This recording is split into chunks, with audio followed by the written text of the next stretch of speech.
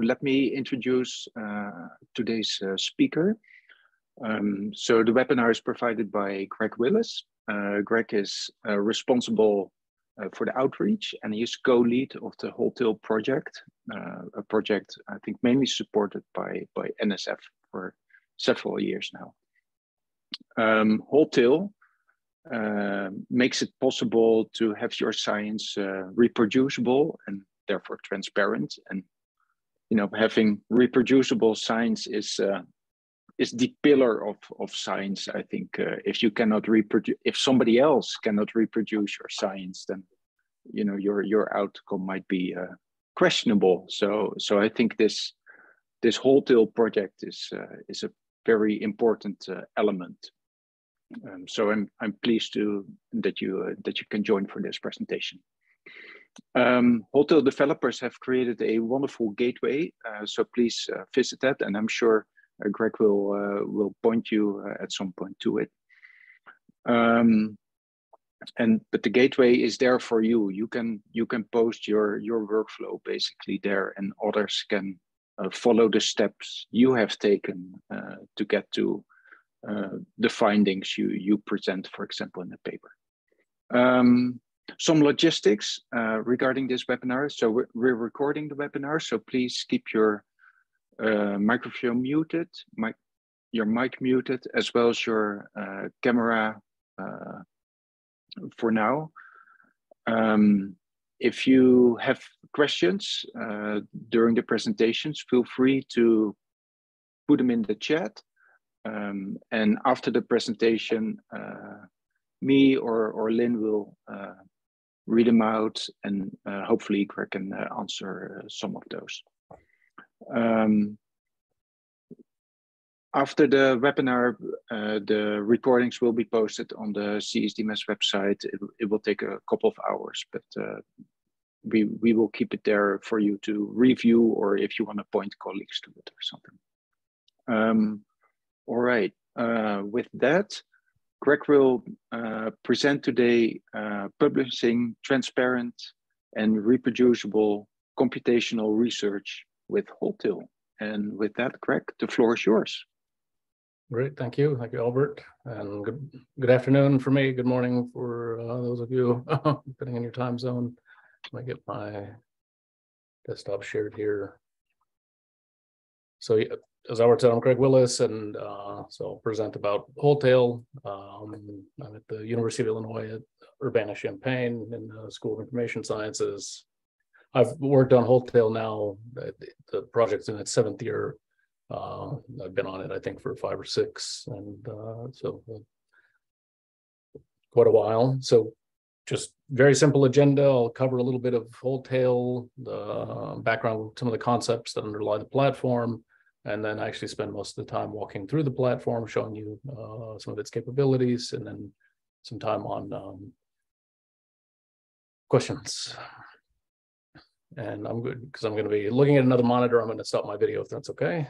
Get an old picture of me. So Wholetail is, as Albert mentioned, NSF funded the old Data Infrastructure Building Blocks program, now CSSI. And as such, the goal of the project was intended to rebuild reusable infrastructure.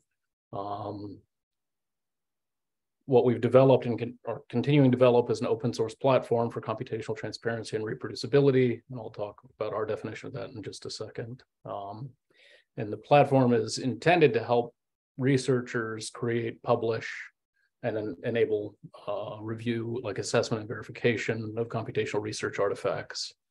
And in the platform, we call these artifacts tails. You'll see them called capsules by other similar platforms. So there's the project websites there and the dashboard. So we operate an instance of Wholetail hosted on NSF's Jetstream 2 cloud. And I'll use during the demonstration. What I will say is that very sadly, about an hour before this presentation, Jetstream had a network outage. So hopefully my demonstration will go well. I may flip over to another instance that we have for another project if needed. So it was an unfortunate but typical incident. So it's a public dashboard, and I'll walk you through using it. So what do we mean by computational reproducibility and transparency?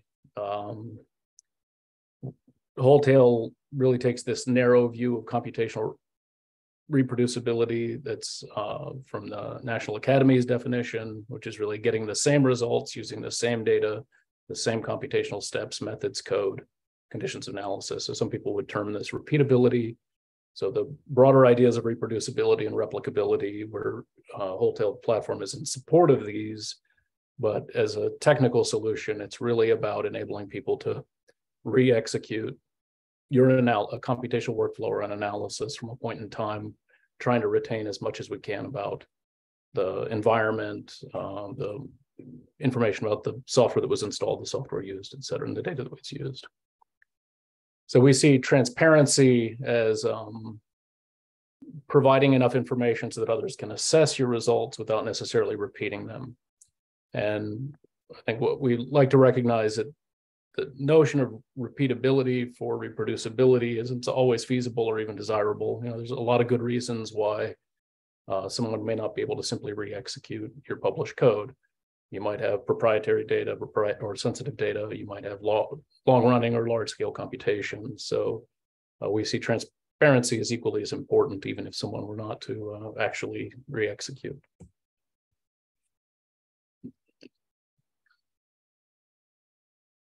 Oh, thank you. I'm sorry, I was just checking the chat. So one of the motivating use cases for Wholetail, as the project evolved, is the kind of increasing adoption of reproducibility policies and audits as a part of the peer review process. And I understand this isn't really a widespread in the geosciences, but in some of the fields that we work with, we see journals not only requiring that authors share computational research artifacts, including the data and the code, but in some cases, those artifacts are subject to review to confirm that they actually reproduce reported results.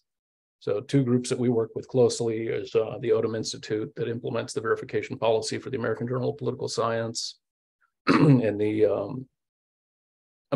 data editor for the American Economic Association, where they have a fairly strict data and code availability policy across the 8 or 9 journals that publish empirical research. My context here. All right, so what is a tail? This is kind of one of the core concepts of Wholetail. So it is a research object, and if you don't know that concept, it's really intended to capture information about all of the artifacts involved in the research process beyond just a publication or just a data set. So technically speaking, a Wholetail tail is could be a zip archive of a particular format that's got data, it's got code, it has documentation, the results of the computation, information about the environment. Tails are intended to be executable, so they're designed for someone to, what underlies this is Docker, so it's designed for somebody to reinstantiate that environment, that image, to be able to explore, assess, re-execute published research. And Wholetail itself is not an archive, so the platform tails can be stored there, shared, used there interactively, but we rely on third-party research repositories for actually minting DOIs and preserving artifacts for the long run. So tails are intended to be publishable objects that can be put into external repositories that have archival guarantees. And then, in addition to transparent, the notion of verifiable, I guess we've got kind of 2 definitions of verifiable in this context. One is that the resulting tail object that can be moved around, the zip file that can be published, is verifiable. It has technical metadata, hashes, whatnot, to ensure that the files that were in there are the ones that were originally there. So we use a standard called Bagot for that, and that verifiable also in the sense of the journal verification policies, that it's really intended for these things to be able to be assessed and verified in the sense of rerunning and re-executing a workflow and confirming reported results. So let's see, I'm just going to show you a couple of examples here to highlight. So this is not a tail. This is for the American Journal of Political Science. They have this policy that researchers have to share all of the code, all of the data, and sufficient information for a third party, in this case, the Odum Institute, to reproduce those results and confirm that any analytical results, figures, tables, et cetera, are reproducible. So this is put into Dataverse, which is a fairly commonly used research data repository, at least in the social sciences, linked back to a peer-reviewed publication. So a tail built on this, just to show you the difference, this one's been published to Zenodo, contains all of that information, plus information about installed packages in the environment, a reference to a container image hosted in Wholetail's image registry. And in this case, it's a concept I'll go over in a second here called a recorded run, which is an independent execution of that workflow that produced the figures, any of the results that would have been reported in the manuscript. So the notion of the recorded run in this case is kind of to that end of transparency, where if you use that feature of Wholetail, someone doesn't actually need to re-execute what you've done because they can trust that the run of this code with this version of the code is actually what produced the results. I guess the other side of that is that this can be easily re-imported back into Wholetail and re-executed. So I would pull up the environment that the author selected with their code, with their data, and have access to that executed run. So the idea of a recorded run, so you have a workspace in Wholetail, which I'll go over in a second. That's just a directory that's got your code. You can reference data externally, or your data can be in there.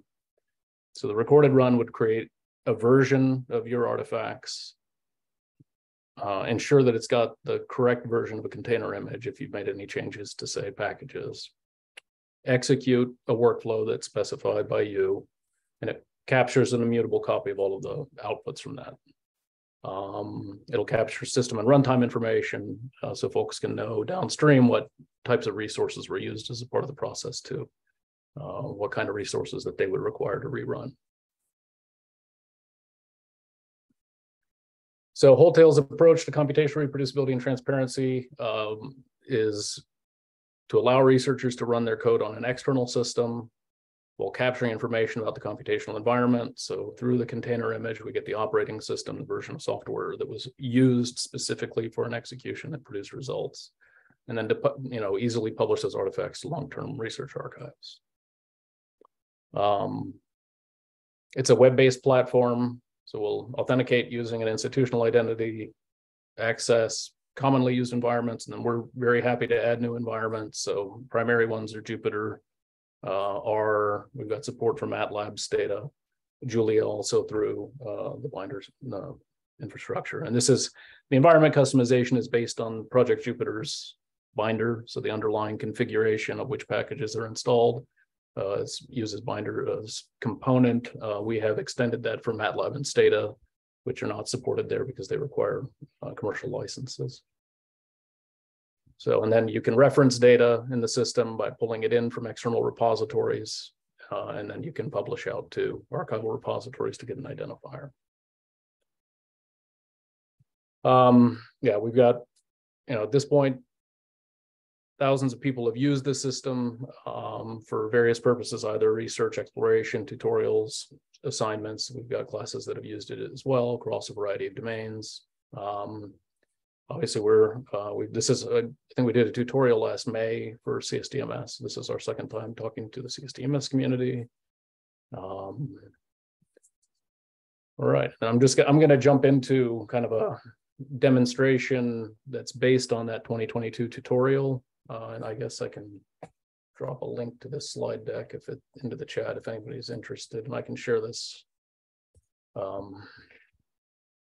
as well. But that GitHub repository's got a fairly detailed tutorial that you can walk through. I guess I'll actually, if anybody's got, I guess you're not opening to questions yet, right, Albert? Because it's a breaking point if anybody had any specific questions for this part of the presentation. Yeah, I mean, if you're fine with it, it's fine with me if people ask questions One other thing, Greg, I clicked on the link and it asks for access. You need access. So let me fix that then. Okay. It should have been within our.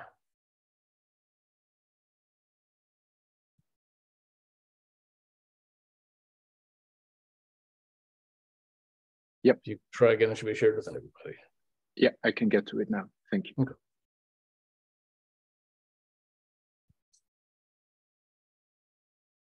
All right. Without further ado, I'll give a quick look at the Wholetail dashboard, and I'm going to do this in. I'm screen sharing still, correct? Can you see my screen? Yes, we can. Why? I don't know why I'm not seeing the zoom out line. Okay. Let me go for an incognito window just so you see the first time user experience. Dashboard.wholetail.org. And I'm going to also come over here and look at an example that's been published. So a change that we implemented after actually some feedback, including some feedback from the last tutorial. When you come into Wholetail now, it doesn't require authentication initially, so you can view anything that's been shared with you or that's been made public within our system just directly. I can see if I guess I didn't make my land lab. This is Bertram CSTS land lab tutorial, so you can view metadata, you can view files, etc., without needing to log in. But most other actions require you to actually sign in. Wholetail uses Globus's authentication service. It's convenient because it allows us to use your institutional login to get in. Some people get concerned about the consent and privacy policies. The other reason we use it, if you're familiar with Globus, is we can transfer data from Globus endpoints into Wholetail on your behalf if granted permission. So if you've never used the system before, there will be a consent form there. Nope.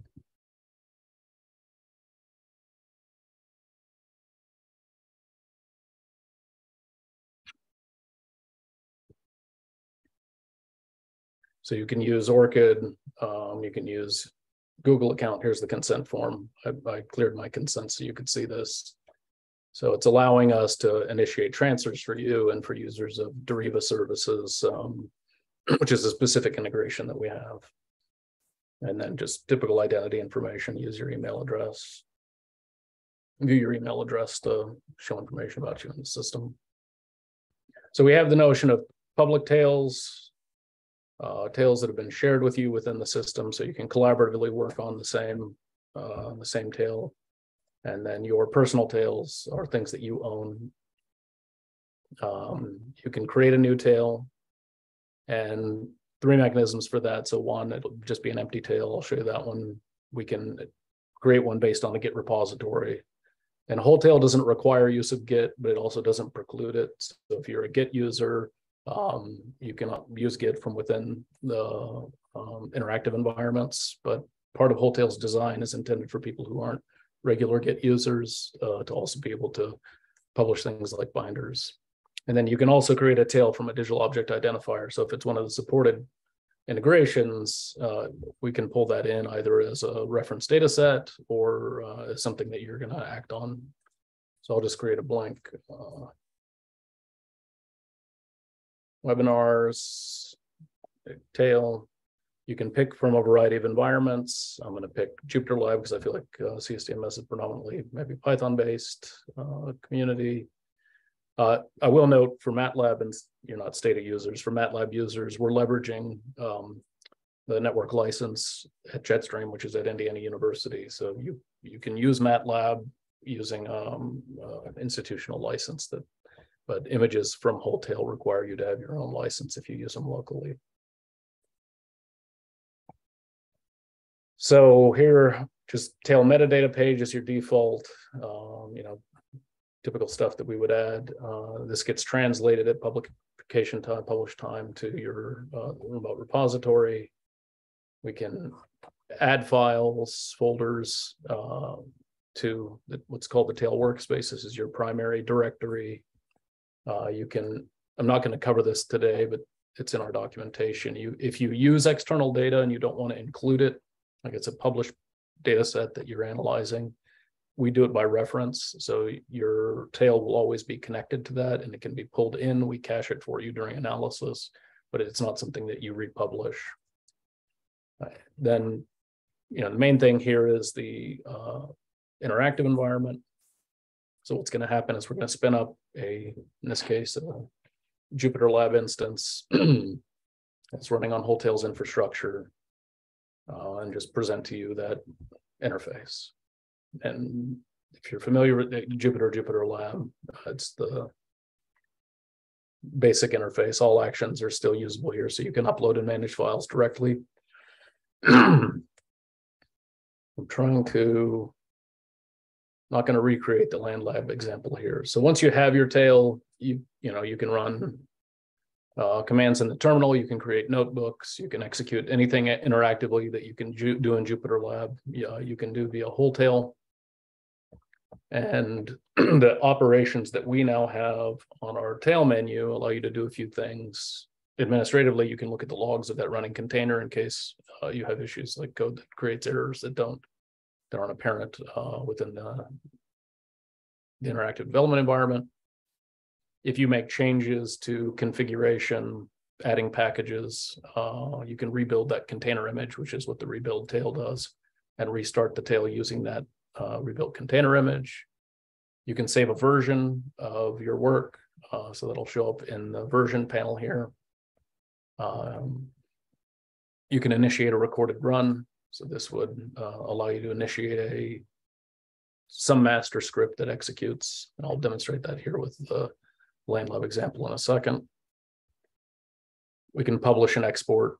So publishing would publish, say, to Zenodo. We have to connect to Zenodo to do so. And export would give you a zip file that you can operate on locally. From this, we also have the ability to share with other users within the system. So I think if Albert is here we go. I can share a tail with Albert. I can give him permission to view it, in which case he would be able to make a copy of that to edit. He can view my tail, but he can't run and modify files within it. So if he wants to run it and execute, say, notebook steps or execute code that produce output, he'll make a copy, or he can co-own or co-edit this with me. We don't share container instances, but he would be able to modify the files as I can. So here is a published tail that I published as a sandbox yesterday that's got a land lab tutorial in it. And this is just a demonstration of how that tail can be brought back into Wholetail.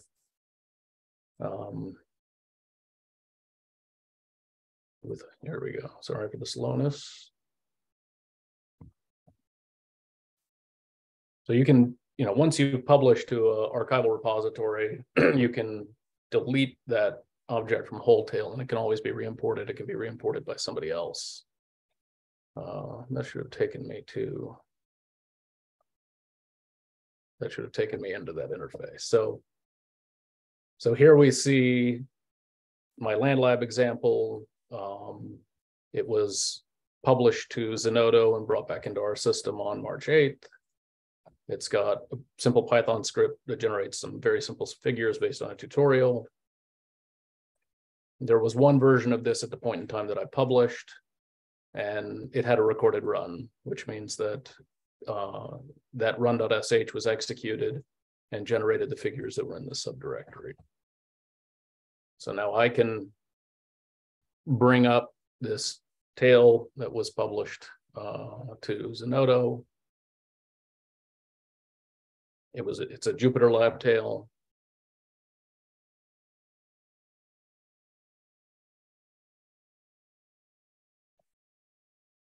So in addition to, so it's a very simple master script that just runs a simple Python script that was taken directly from the land lab tutorial materials that just produces a couple of figures.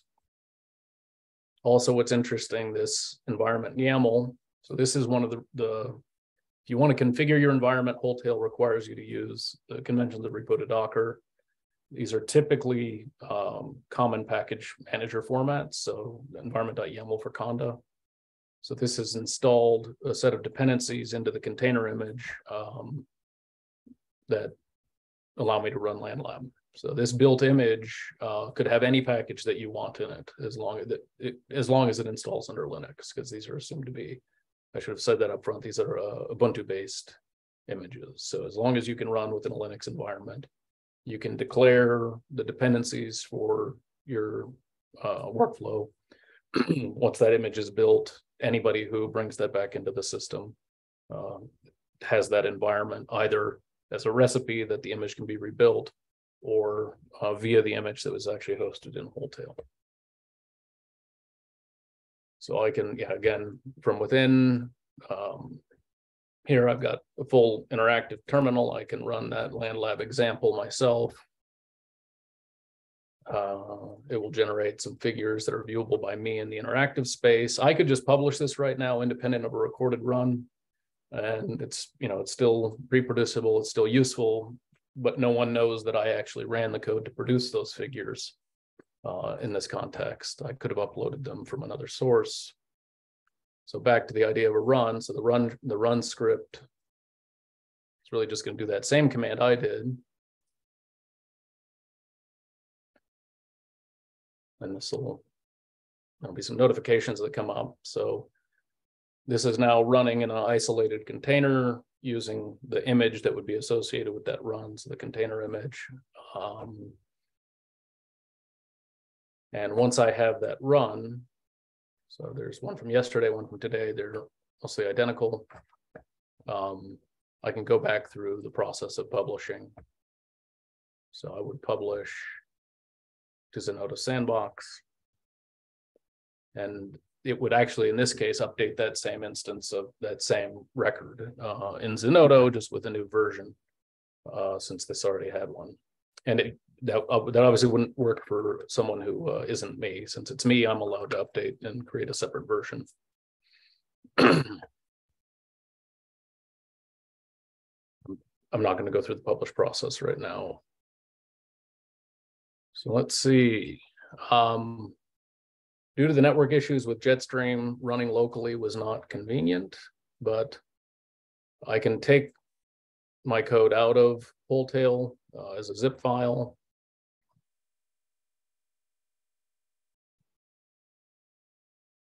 So I've downloaded that locally, and just going to get a terminal up here.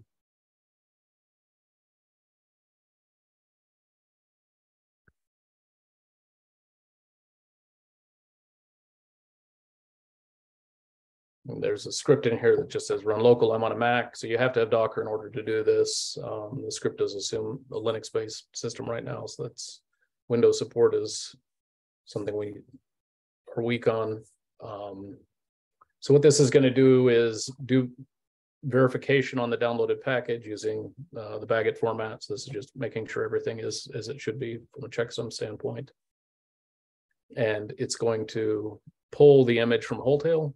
That is the built environment that I ran to create this package, and it will start that locally. I'm not going to do that because the downloading from this registry was not working for me this morning with their network problem. So this is just to show that you have, it's sort of a weak point with Wholetail. The publisher, the repositories that we publish to tend not to want us to deposit images into their records, so we maintain a registry. But Wholetail is a non-archival system right now. That's a step we're moving towards, is actually having some archival guarantees behind the images. But for right now, I mean, it's we support them as best we can, the built images, but they can always be rebuilt from the recipe later. Let's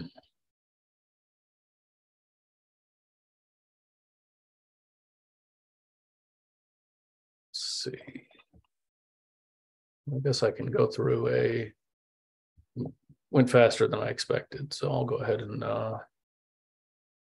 look at the registered data, external data case. So if you rely on externally published data, something that already has an identifier. So I'm going to go take an example identifier from that tutorial. Oh.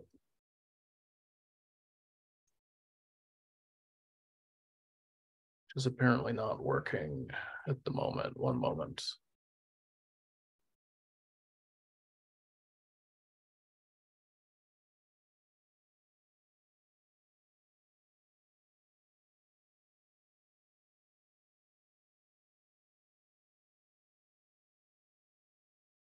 It's not something I tested earlier. Okay, I'm not going to do this at this point. Sorry about that. The issues with Jetstream. This is one area that I didn't test prior to getting on for the webinar today.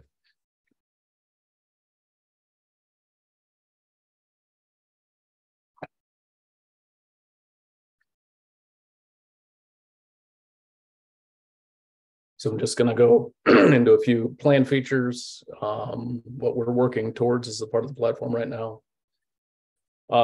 There's been actually a number of requests for Visual Studio Code support, which is something that should be added. I would have hoped it was in there today, but it's not implemented yet.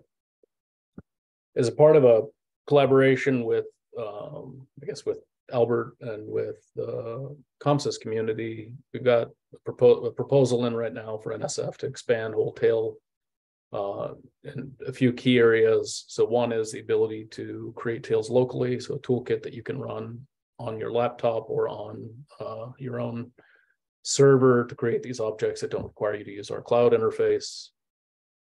Integration with GitHub through GitHub webhooks, where you're not, if you're a GitHub-centric user, where you can benefit from some of the features of Wholetail without necessarily having to go again into the IDE, since our interface is required for all of you to use all of the features right now.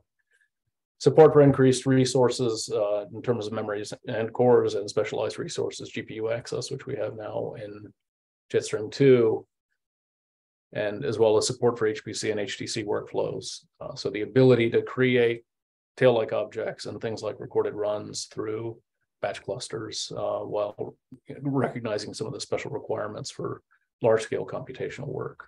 So things like building singularity images, allowing users to selectively include or exclude intermediate data, etc.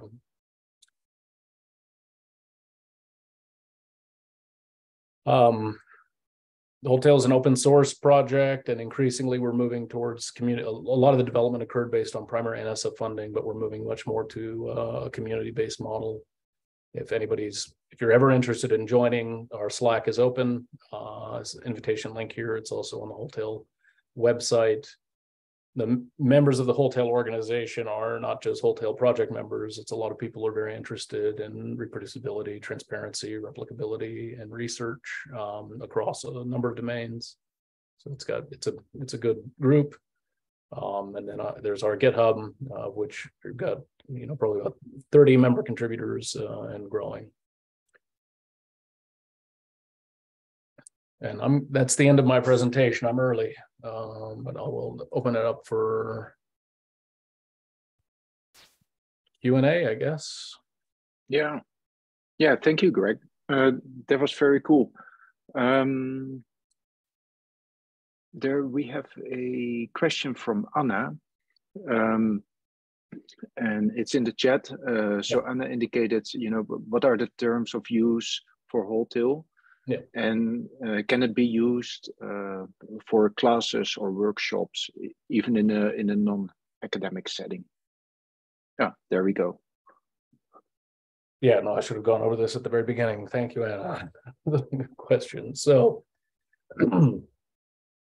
it is for academic use only. That's also the policy of Jetstream and our access to the MATLAB and Stata licenses. So it can be used for classes and workshops. And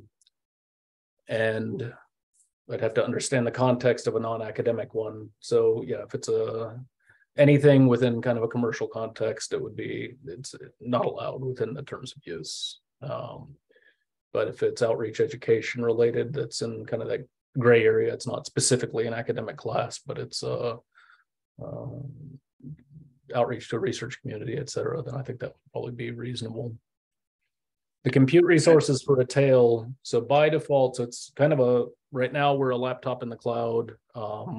We've got some limitations on the underlying VM size at Jetstream. I think there's a soft cap of, I think it's 8 gigs of RAM for a tail, but that can be extended. I think that probably if I'm remembering, it should be 16 gigs of RAM right now. So this is not for large, and that's not even very large. These are not for larger work, but that's an area, if you want to use Wholetail for that, please reach out to me, because that will motivate us to actually increase some of those caps. Those caps can be, they can be increased. Then we have a question from Katie. Katie, can you? Yes. Yeah, thank you. So thanks so much for the presentation. I have a couple of questions I've written down. I'm at the USGS in Golden, Colorado, where I do a lot of work on computational work in landslide hazards. And I'm going to give a little bit of a preamble, which is that I am often working in a situation in which I am developing the software that is being used. And then on top of that, there's some workflow that is being used to run a set of jobs. And I'm also in this category of people who, I may be doing a set of runs that are, like hundreds of, say, 2-day wall time 40 node job runs on a Slurm cluster. And then there's a post-processing phase. And so I'm curious about and I think this, based on your prior answers, some of these are like in the future of Wholetail, sort of what the vision is on supporting of multi-phase analysis of sort of the runs and then the post-processing and so forth, and sort of what the current capabilities are and sort of what the vision for where that's going is. All right, and I'll say it's very nice to meet you, because we used one of your GitHub repositories as an example in some of our work for the TRIMS proposal, because it's like transparent work that's extremely well documented. It's obviously not automated because you've got a lot of steps that are in there. So I'm familiar at least with one of your publications where I think you did some of this stuff. This is the one that has to do with predicting erosion of the nuclear waste repository, maybe? Was it nuclear? It was like a multi-article publication. Yeah. I mean, and that's the kind of thing that, I mean, I think it's a little tenuous to say what that is or isn't, since nothing is demonstrated. And, we ran into a lot of issues with data archiving there. It was very hard. We ended up having to make sort of like a pointer into a globus. Anyway, sort of. Well, no, so these are cases. So there's a long running thing in Wholetail is something we call tails at scale. And the two pieces of tails at scale are that a lot of researchers, we have Astro community that do massive simulations. They can't put their data anywhere. Unfortunately, they're not as concerned about reproducibility. I mean, fortunately for them, but not for us. Economics, even, it's a much smaller percentage for the American Economic Association, but obviously work gets done on campus clusters and exceed resources. And they can't verify that stuff. That's one problem, right? There's no journal policy of going through and rerunning the code ain't gonna happen. But often they don't have the confidence that stuff was run as it was stated, right? Because if it's multi-phase where there's human steps involved and multiple people, there's a lot of risk of potential error, I guess, right? Like in the reproducibility context. So we're very interested in this. This is actually one of the key points for the proposal that we put in for CSSI. We have a secondary project right now that's coming out of economics. So they have the added bonus of private data, you're using census data, census resources that are access controlled. So if you want to be transparent running on census resources where you can't share the data and it's their compute infrastructure, that gets kind of tenuous. So Trace is not, I guess one piece of that is there's a component we'll be implementing for Slurm to help not instrument Slurm in a deep way, but to help, like, it would be like an isolated queue where we can trace stuff that happened and report and provide information from a transparency standpoint. This really happened on this cluster, and these are the outputs. But again, long running compute and enormous data that doesn't have a home remain big challenges for everybody, but for us as well. But yeah, this is like, it's something we're eager to work on. And that's a part of it. It's like cloud-based wholetail does you no good, but using some of the tooling to create a provenance trace with some guarantee that people can know that you ran something, and they, increasing kind of trust in what your outputs are is kind of where we're headed.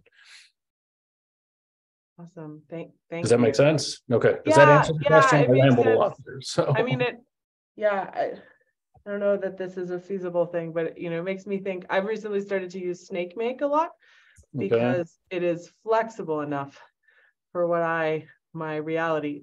But I can unless you specify every single input and output file that is being made, you're sort of not necessarily. You're not truly archiving like that this was run on this platform, but I can imagine maybe sort of like SnakeMake generating a series of interrelated tails could be a very valuable. Yep, and that's the other that's Lars Vilhuber, who's the data editor for AEA, has been long pushing us for, and this is part of the Trace project as well, the chaining of these things, right? Yeah. So that outputs of one become in the inputs to another step, but they might have other dependencies. They might be completely isolated jobs that get done. So yes, that's part of Trace. Trace is going to be a lot more lightweight, I think. But yeah, I'd say you do this if you're ever interested in talking about it, as a case, like if you've got research that could inform what we're doing, I think we'd be very interested. So. Yeah, I may follow up on that, because I think, I'm sorry, I'm dominating this conversation, but hopefully people find this interesting. But the kind of thing that I'm facing is, running hazard assessments for post-fire debris flows for every large fire on public land in the Western US every year. And that's a thing that takes substantial computational resources. And I think it's important as a government employee doing science to demonstrate that what it is and where it's going, and what went into it and what came out of it.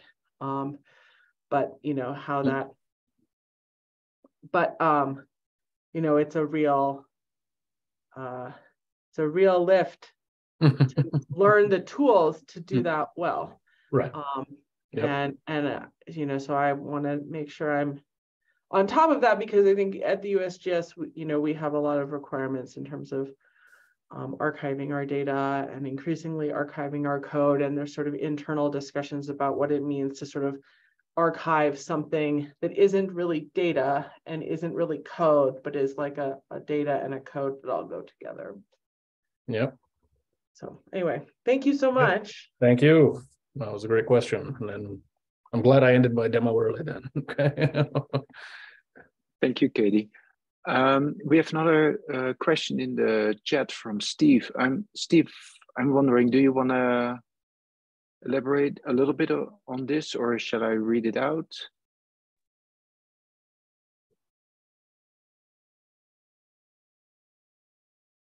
I see you're unmuted, but I cannot hear I can answer it. I see it here, so okay. Ask. Okay, yeah, Steve has problems with yeah, so I mean, provenance, computational provenance is at least two folks on the Wholetail project that have been deeply engaged with that. So we would think there's the different notions of provenance, like just the artifact chain of custody provenance in terms of handing off something that was produced on one system to another system, versus computational provenance in terms like what files were accessed, which code was responsible for producing which outputs. And let's see. So yes, that's a thing. Not as much of it as we wanted is actually in the primary wholetail system. I think we moved, this is not part of your question, we moved away from the strace methods, S&P trace methods of tracking stuff within the system because it was just too risky and too intensive. But Tim McPhillips, who led a lot of the provenance work, is looking at eBPF trace methods for tracing stuff internally that should be more performant. All technical stuff, but we're still working in this area, or he is certainly. So can I point you to a link that summarizes our current approach to recording provenance information? In terms of wholetail, do we have a good, and if you can answer this question, Steve, in the chat, are you talking about computational provenance, like the sort of strace, Reprozip, eBPF trace model, or are you talking about something else?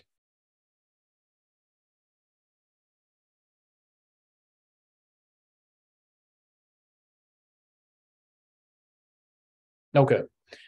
So the short answer to your first question is no, but the follow-on answer is that I can ensure that we can provide you with that information and get our docs in the state to answer the question. So I want to make sure I know which side. So I don't think we have a good summary right now.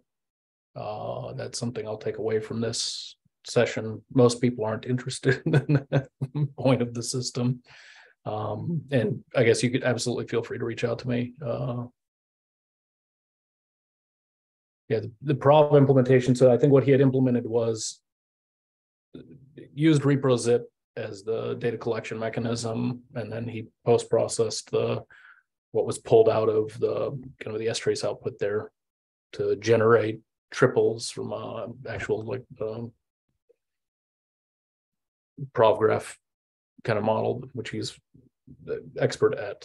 But in the end, the Reprozip implementation was pulled because of both security and performance concerns. And so now what we do is not really provenance. It's very, from the computational standpoint, it's really just resource usage information, and then the notion of the recorded run where we know that something was run independently. Those are the kind of assertions that we can make, but we don't have what was a part of that, some of the design and some of the work that he's done there in the system yet. Thank you. Then there is one last follow-up from Anna regarding computer resources. Anna is wondering, how many cores are available if you want to run something. I'll have to look at the underlying. I mean, look, we migrated to Jetstream 2, so I don't know. I can pull up their if I can get into the Horizon interface, I can get the specific cores. I don't know that we put a cap on cores, so you get what's on the underlying VM, which I want to say it's going to be probably 4 or 8. I can't remember with the migration, so I can answer that in a second.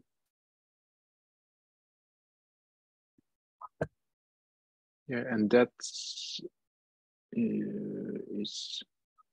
And I'll say, sorry, I'll just a quick follow up on that. So we're trying to be good stewards of Jetstream's resources. So we don't want to provision machines that aren't used and resources that aren't, where we're consuming stuff. So that's the more demand we have for stuff that is bigger, we can provision larger VMs and utilize those as a part of wholetail. And I know that's we're asking people to demand it for us to do it, which is problematic, but the more feedback we get like this is good. So I guess the follow on to you, Anna, is what would you like to see? What kind of resources would be useful in your context?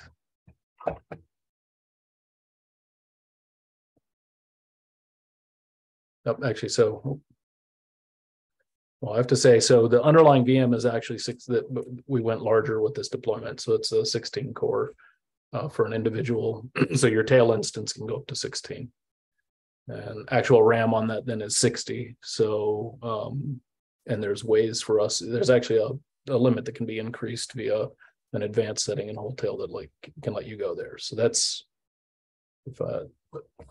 Casper for provision these, I think. So we're 1660 are the numbers, the actual absolute maximum. Greg, I have one last question. And this is maybe a little bit technical, but if you are if you have published a manuscript and you made a repository in Wholetail through the whole Wholetail gateway with you know, people can rerun your stuff or go through the code and kind of see where, you know, how you came to your findings. So publication is published, link is there, and you know, a few months later, somebody points out there might be a bug in your code. You know, revisit, and it doesn't change anything to the results, but yes, indeed, there's, you know, a small bug in the workflow or something. Can you still change your instance that you created and save it so the link in the paper still points to the, you know, to kind of the updated repository, or are there other ways to guide people to the newer version that where the bug or some some typo is corrected? Yeah, so I'll just show you quickly here. So publishing, this is where Wholetail itself is not you don't want to give our URL out, right, to for publication. You want to deposit somewhere and rely on Zenodo's infrastructure to, you know, to host it for the long run. Yeah. So here's an example. This is just a test. In fact, here's one of my like key ugly use case tests where I test every new release that we have. I own it. It's my key to Zenodo. I produced it. The tail is in Wholetail. I've never deleted it, but that's my working environment. And each time I republish, this is the nice thing about some of the research data infrastructure, is that as long as that relationship is maintained in the tail of the original object, like I'll republish, I'll get a new version. So Zenodo has this idea of they called it like the context DOI. This is the top level DOI that references the latest version, and then they give identifiers for each subsequent version. So I think classically you'd give one to your, you know, that's attached to the manuscript, and then later you go and change it. You would still link to that, but they would know that there were newer versions in the Zenodo record. Very nice, thank you. Let's see, I see a few things in the chat, but there are more thank yous and comments than questions. If there are no other questions, we are about to the hour. Then I think this is it. Greg, thank you very much for your presentation, for walking us through Wholetail, and yeah, thank you. The recording will be provided in the coming 2-3 hours or something on the CSD mess page. Maybe Lynn can send out the link to the recording, yep, so you I can will share it with, so it can be shared with your colleagues. Thank you. Yep. And I just one follow up here for Anna and anybody else who's interested in using the system for a class. Please feel free to reach out to me directly if you want to talk about like class size and some of the resource issues. It's good for us to know, you know, particularly if it's a lot of students. So your experience is good. So if you intend to use it or you want to or talk more about it, we're totally open for it. And just feel free to reach out to me. That goes for anybody. Wonderful. Thank you. Oh, this was great. Thank you, Albert. Thank you, Lynn, for the opportunity. And this was great. Thanks.